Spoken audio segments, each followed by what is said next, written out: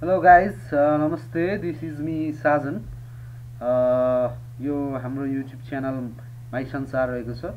यसलाई चाहिँ तपाईले लाइक सब्स्क्राइब गर्नु होला। म आज फोटोसपबाट ब्ल्याक फिसलाई व्हाइट फेस कसरी बनाउने भन्ने बारेमा तपाईहरुलाई आज एउटा ट्युटोरियल लिएर उपस्थित भएको छु।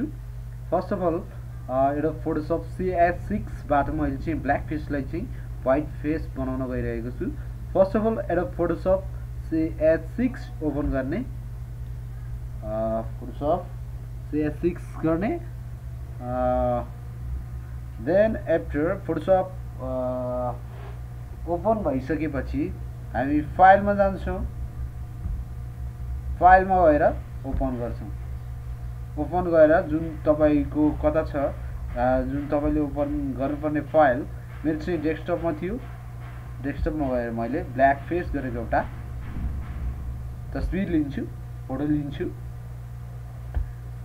देन हामी चाहिँ यो टुल लेयरमा गएर चाहिँ यो ब्याकग्राउन्ड टुललाई चाहिँ ओपन गर्छौँ, जुन लक छ, जुन अहिले ओपन भइसकेको छ।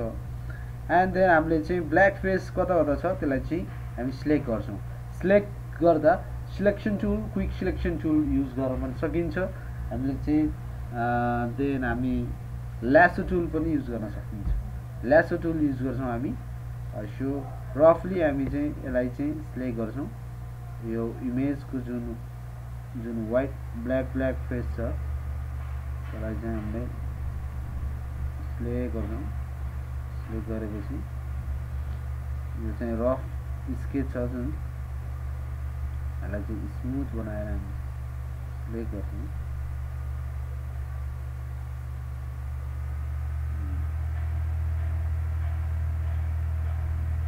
ठीक है, यसरी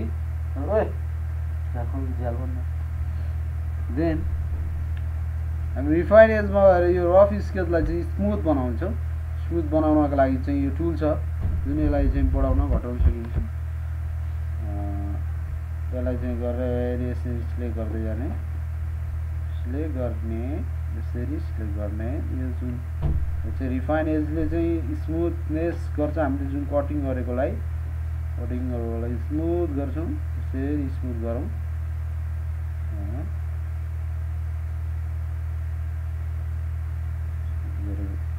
यसरी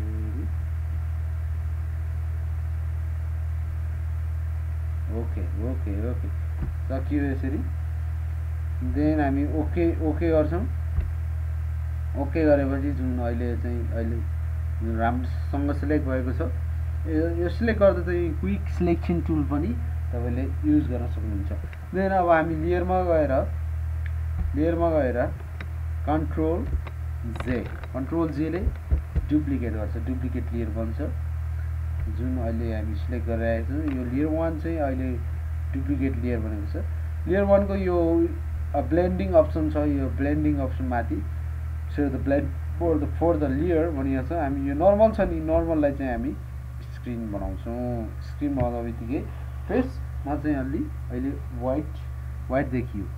ओके, व्हाइट देखियो। जुन आइजहरुमा यो लिप्सहरु ओरिजिनल देखिएन।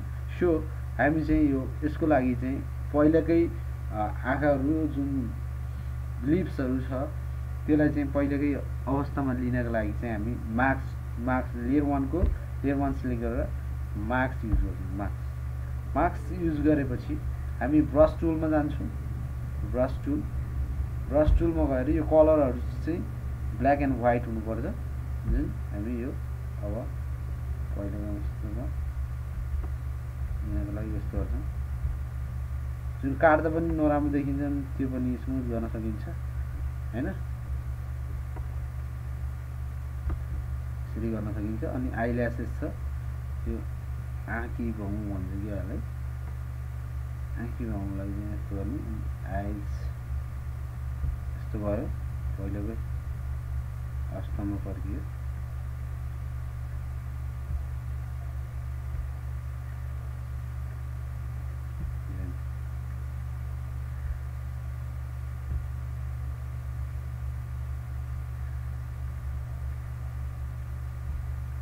हामी लिप्स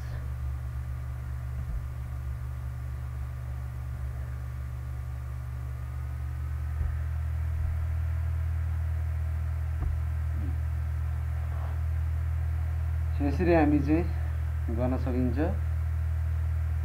सिप सिप हियर यसलाई चाहिँ मर्ज गर्न सकिन्छ। मर्ज गर्नको लागि चाहिँ मर्ज चाहिँ कन्ट्रोल ई अथवा सिप भिजिबल सिप गरेपछि भयो। अब यसरी सेतो बनाउन सकिन्छ। अझ यसलाई चाहिँ अझ राम्रो बनाउनको लागि चाहिँ हामी एडजस्टमेन्ट लेयरमा चाहिँ स्मुथ गरेर अब कर्भ युज गरेर अब अलि स्मुथ बनाउन सकिन्छ। स्मुथ बनाउनको लागि यस्तो गरेर नेचुरल देखाउनको लागि अब यो अलि बढी भयो।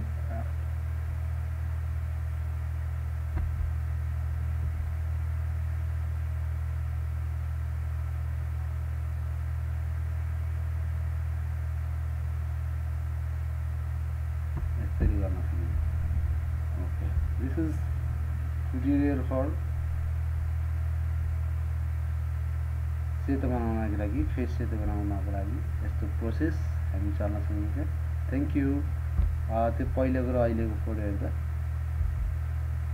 यो अहिले यस्तो भयो, अहिले यस्तो। Thank you. अरू भिडियोहरू हेर्नको लागि हाम्रो युट्युब च्यानल माई संसार सब्सक्राइब गर्न सक्नुहुनेछ अन्य भिडियोहरूको लागि। Thank you.